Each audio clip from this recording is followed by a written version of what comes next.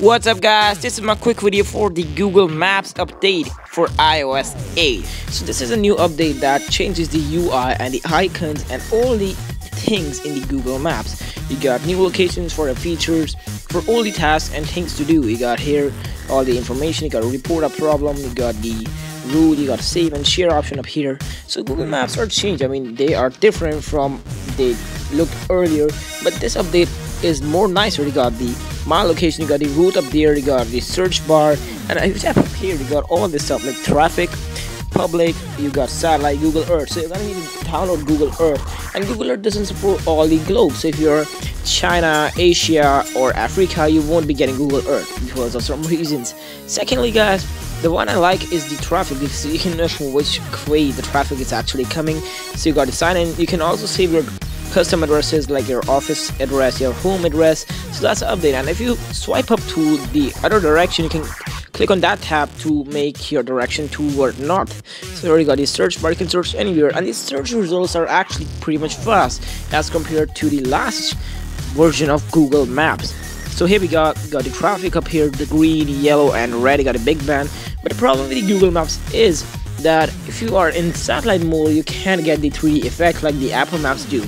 So you're gonna need to turn off to your satellite maps and go back to normal maps to get that 3D effect with your map. So that's a problem that I think, but is that much different because you do get the Google Street inside it. So you got the 2D effect of the Big Ben and all the surrounding buildings of Big Ben, but that's in transparent color and that doesn't stand out like good. I mean, here we got all the globe up here.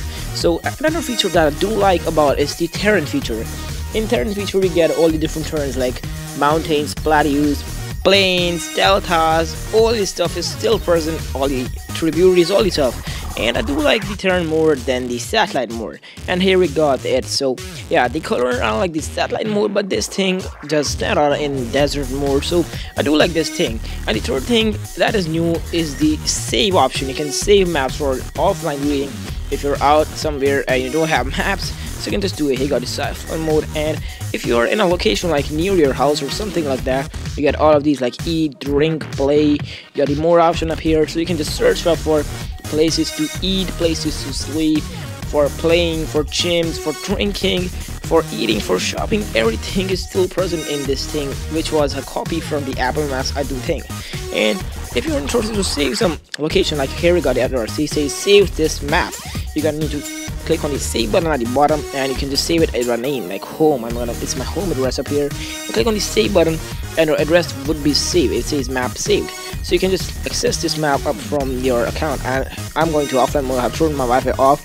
Going up here, you can just go scroll down and go save offline maps home. Click on that and you're good to go. Map just get open, and this just works for satellite map also, so you can get a good view of your address or any places or interested. You got accounts folder up here, so all your YouTube, Gmail accounts will be synced with this map. So that's another thing, but this thing is great. You can just transfer from device to device. So we got search libraries, bus stands, and all the things is present in this application.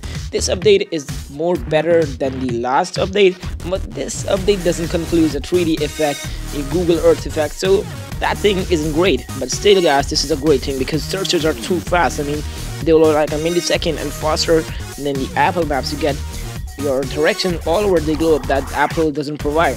So there are many things that are good by Google Maps, and there are many things that are bad by them. But still, I love Google Maps. I use it on my main home screen except using the Apple Maps. Until then, peace guys.